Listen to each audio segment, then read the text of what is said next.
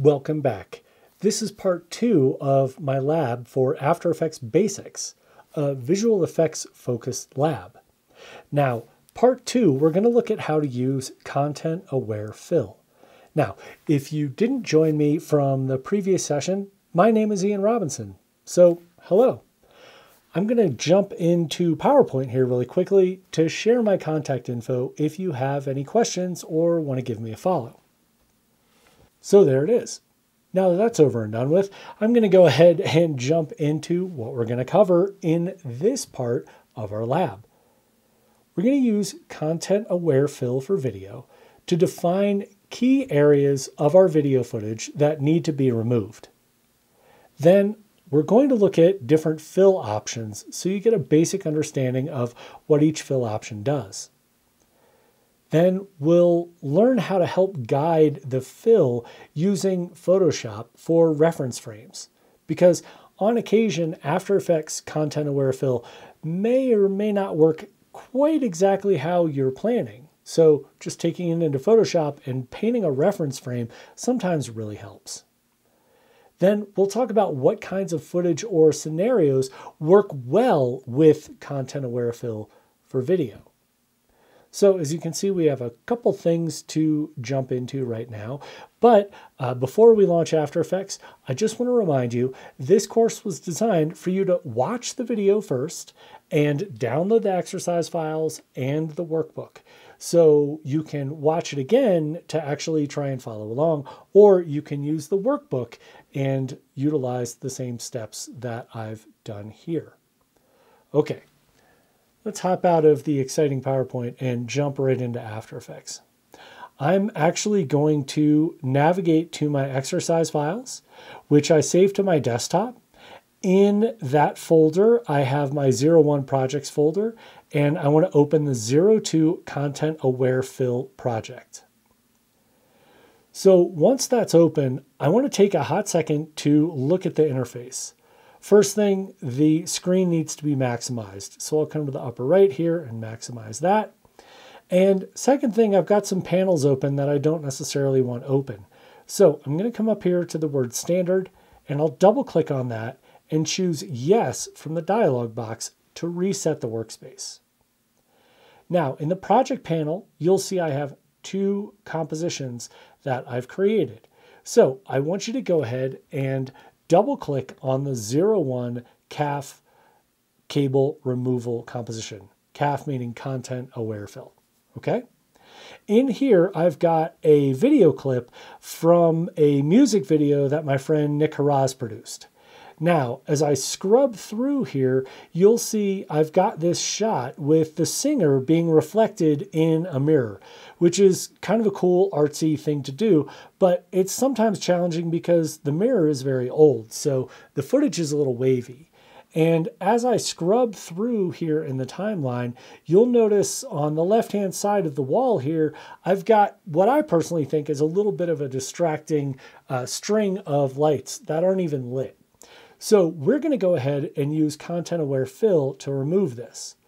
The challenge being the fact that it is a reflection and the camera is moving. And as you can see, there is a zoom out in the scene and the camera tilts up and down quite a bit. So there are some motions that we need to track as well.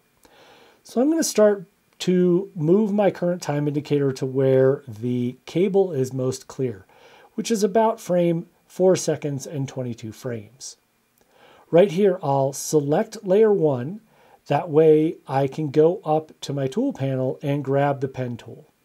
So with the pen tool selected, I want to draw a mask around the outside of this cable. Notice I'm running the beta version of After Effects, so when I have a layer selected with the pen tool, I get an icon showing me that I will be creating a layer mask. If you don't see this icon, make sure you're running either the beta or the latest version of the software, yeah, that should get what you need.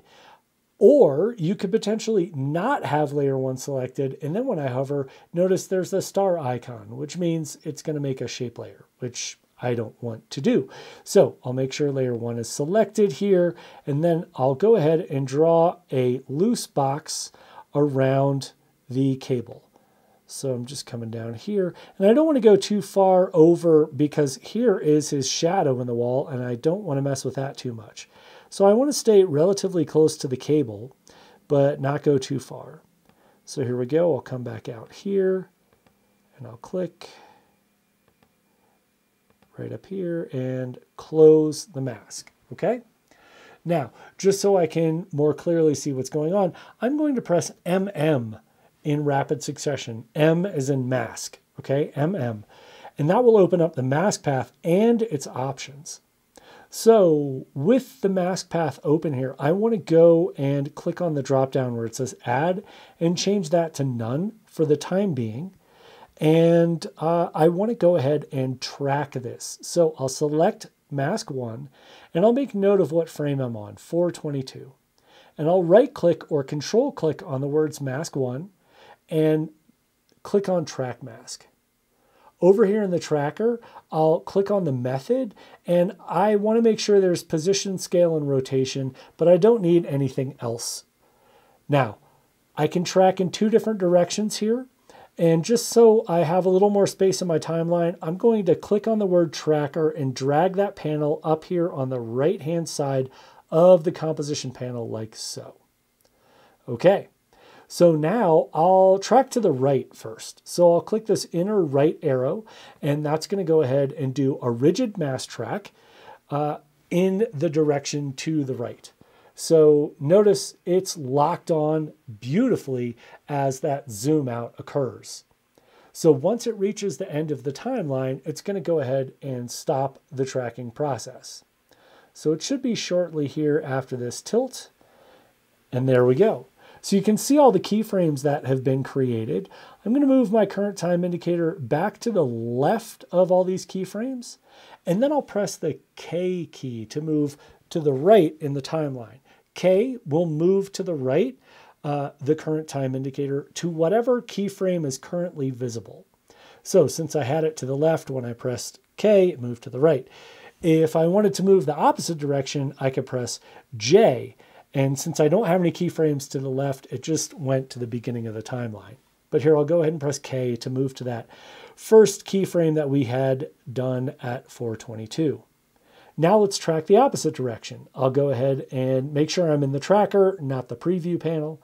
And I'll go ahead and click this left inner track arrow. And again, I'll just kind of hang out here as it's tracking. And I want to make sure that the track is locked on to the cable. So as it moves, I want to make sure the cable doesn't ever go outside of the mask, because if it does, that little extra information that's outside of the mask can sometimes mess with the fill information. Now, once that track is done and I scrub, you can see actually what's going on here. Everything is locked down, which is perfect. But in order to use content-aware fill, I need to have a hole to fill. So before I enable this mask, I'm going to go here under Mask Feather because I want the edges of this fill to be a little soft. So I'll go ahead and set that to a setting of about 3 for the feathering. And then I'll click on Mask 1 and click on the drop down and set it to Subtract. So now there's a hole in that mask. Notice when I hover over the composition panel, I still have the pen tool active. So I'm going to press V as in victory to grab my selection tool. Okay, now we're actually ready to do content aware fill. So what I'll do is make sure layer 1 is selected, and then I'll go up under the window panel, and under window, I'll go to content aware fill. And that's going to open this panel here. So I'll drag this panel directly on top of the tracker panel like so, and I can navigate back and forth between the tracker and content aware fill if I want, but I'll leave this at the front. So notice it's giving me a preview of the hole that's been cut. So this area here is what's going to be filled. Now, just to make sure there is an overlap, I'm going to increase the alpha expansion by about a setting of 2. So it's just going to fill it out 2 extra pixels, okay? Now, when you're working with content-aware fill, there are a couple different ways you can work. I want to click in the range, and instead of tracking the entire duration, I want to make sure it's set to the work area. So I'll move my current time indicator to about 2 seconds in the timeline, and I'll press N as in Nancy to set the end of the work area. Now I can go ahead and generate a fill layer. So when I click on this, it's going to go ahead and generate the fill. And I only wanted to do the first 2 seconds because I want to make sure the fill actually looks pretty good before I tell it to do the entire thing. So since I had a transparent area, it went ahead and filled it in. And I can go ahead and just click in the bottom empty area here, and you can see the fill looks pretty darn good. If I move my playhead back to the beginning and press the space bar here, you can see it looks pretty good, but you can see it's a little darker in the area that's filled versus these highlights. And I think I'm the only person in the world that would notice that. I could paint a reference frame for this, but I'll show you reference frames in the next example. So this looks pretty good. I'll go ahead and press the spacebar to stop playback, and I'll move my current time indicator back to frame 0, and I'll hover over the work area end right here in the top of my timeline, and I'll drag that all the way out like so. Now, I don't need this fill information. I'm going to go ahead and select layer 2, and I'll say generate fill layer. And when I do that, it's going to actually generate a fill over top of the previous one. So it's still going to start at frame 0 and then go over absolutely everything. But as you can see on this computer, it's actually doing a very quick analysis. It's going to do things in 2 steps. It's going to analyze the hole, and then it's going to actually create the frames to fill the hole that correspond to that. Then it's going to import those frames back as an image sequence and place them at the top of my timeline. Now you might be wondering where it's actually saving those frames.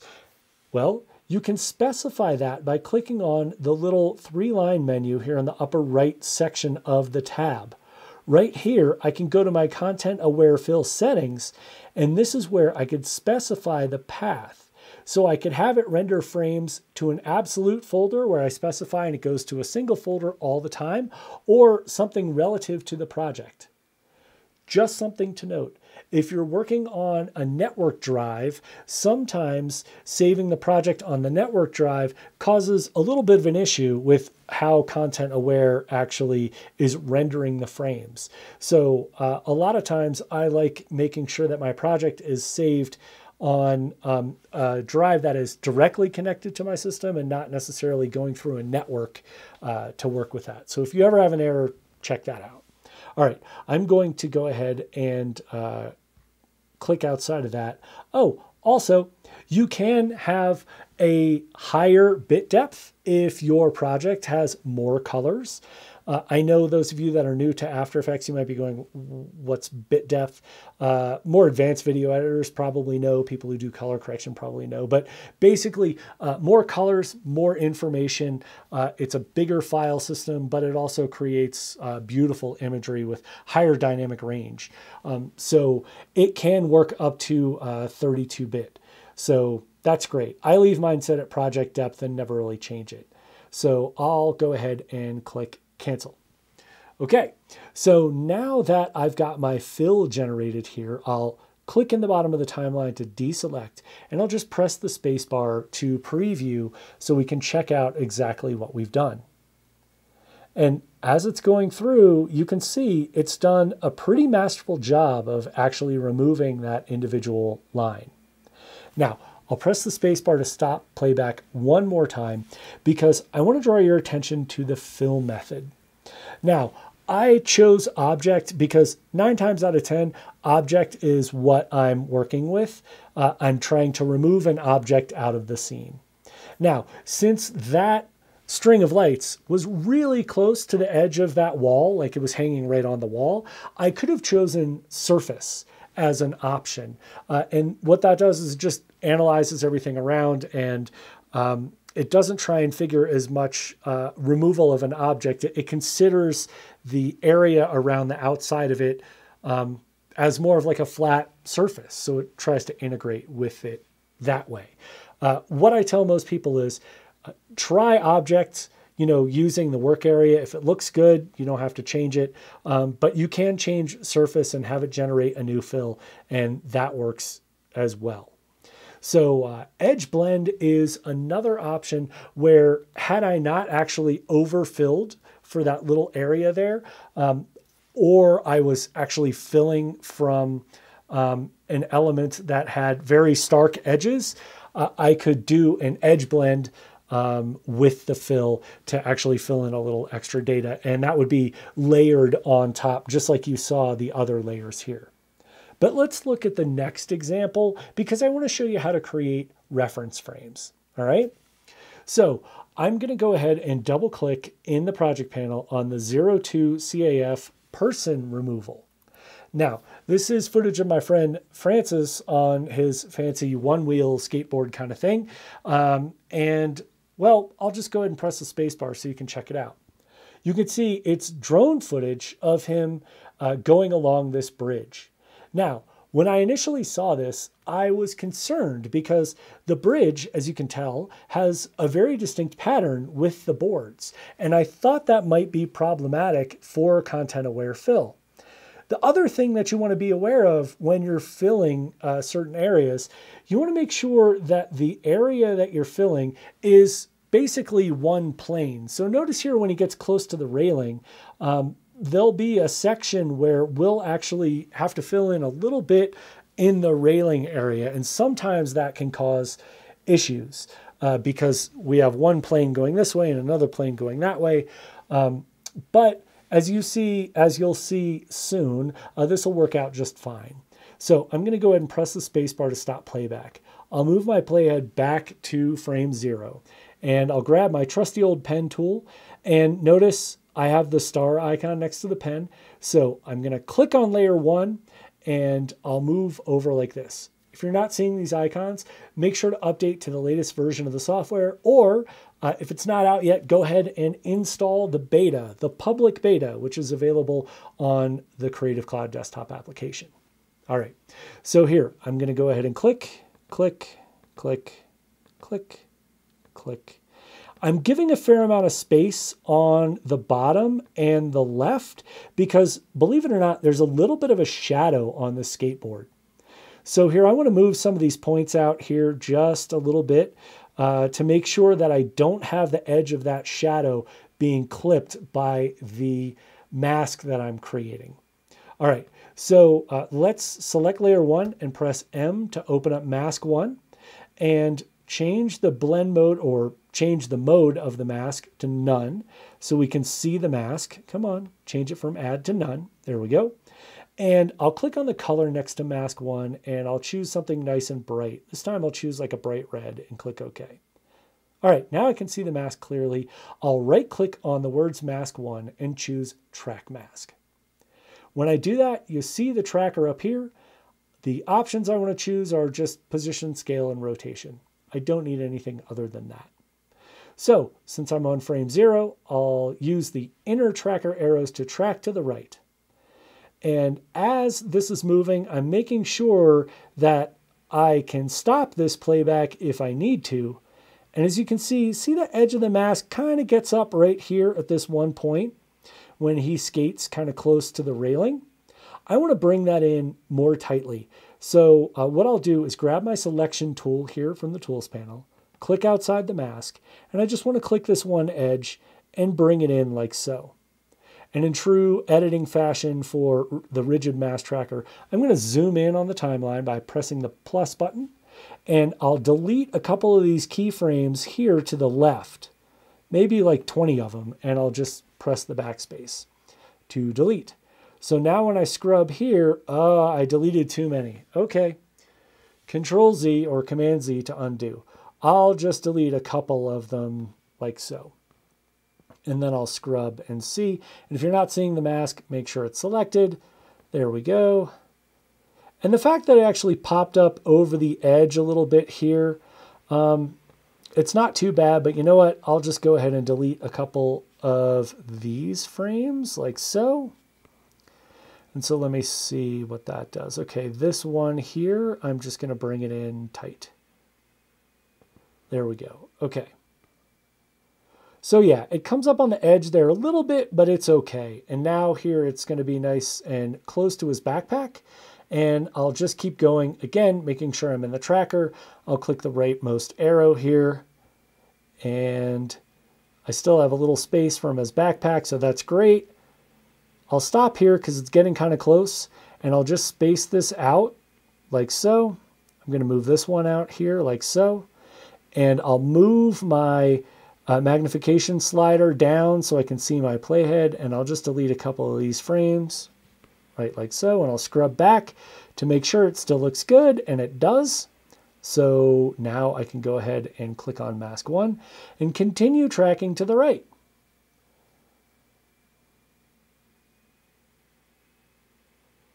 Now, I know it went way up on the fence here for this one part, but I don't want to get bogged down too much on the rigid mask tracker for this specific section.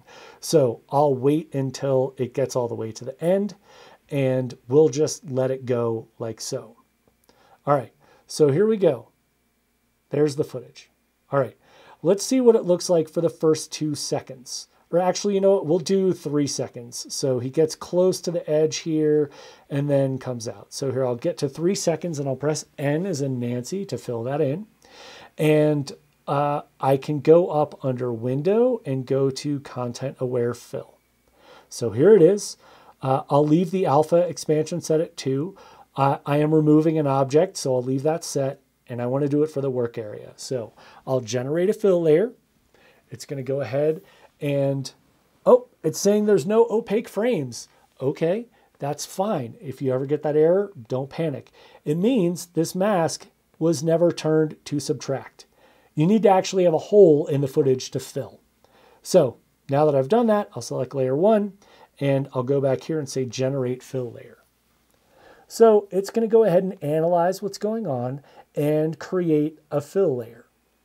Now, based on that individual analysis, when it fills things in, as you can see here at 3 seconds, if I click away, you can see that's pretty well hidden, okay?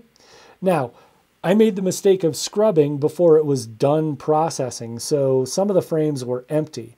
But notice here, this large section, completely empty. And if I come up to the beginning, I've got edges here. So what I need to do is actually create 2 reference frames. I'm going to do one here where I can see the edges, and I'll do another one back here at the beginning. So at the beginning, I'll select layer 2 like so, and I'll choose create reference frame. It looks grayed out, but that's fine. When I create the reference frame, it's automatically going to open Photoshop. Inside of Photoshop here, under Window, I am in the Essentials workspace, okay? On the left-hand side here, I'm going to click and hold and grab the clone stamp tool, and I'll come over here and hold down the Alt key on Windows or the Option key on the Mac to sample from this area, and I'll hover over the edge like so, and I'll click and drag down. And it's just going to paint the pixels along that edge. And I'm going to do the same thing here. I'll hold down Alt on Windows, Option on the Mac to click and sample from this area, but I won't start painting until I get to this area. And I'll click and drag down like so. So now I've covered up those edges. If I really wanted to be picky, I could do this with colors. So here I'll Option click or Alt click and just paint in the colors there. Okay? You have to be careful with repeating elements like this that are rather unique. So if you want to be super tight about it, you can go ahead and Option click sample and then just like doink, just do one little one to cut that out. I can see another one there, but when things play back, it'll be fine. So now what I'll do is press Control S to save or Command S to save, and I'll jump back into After Effects. And I'll click outside of the area, and you'll notice I can't see my fix. I need to turn off the fill here. And you notice now I actually have my reference frame, which is here. But it's underneath my mask. So I'm going to go ahead and position that above so I can more clearly see the proper reference. Now I'll select layer 3 and I'll tell it to generate a fill layer like so. So it's going to go ahead and analyze this and then move on to generate the fill. Now, I could repeat this exact same process with another reference frame in the timeline down at 3 seconds as well. But right now, I'll just try it with this first one. So now it's generated the fill and move that to the top. So I'll just click off, and here you can see it looks pretty darn good. I could have retouched that one area, but when you play it back in real time, it's gonna look great. And there we go.